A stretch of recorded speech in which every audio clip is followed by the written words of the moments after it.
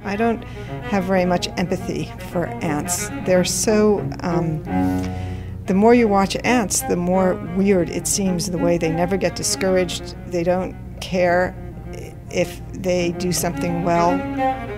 It's very alien. I think about what the colony is doing, and then I try to think how it would work. If you do it like that, she says, ants are actually amazing. But you have to ignore the individual. Individually, they're totally incompetent. And keep your focus big. And as colonies, they do great things. It's kind of a constant whiplash. You zoom in, stupid.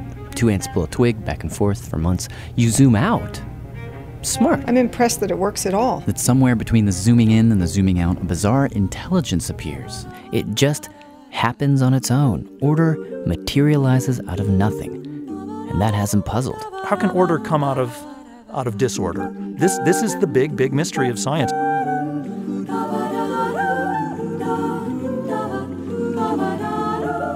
Somehow or other, whether we're looking at ants, cities, or the internet, wherever we look, the shape and organization of the world seems to emerge without an obvious plan.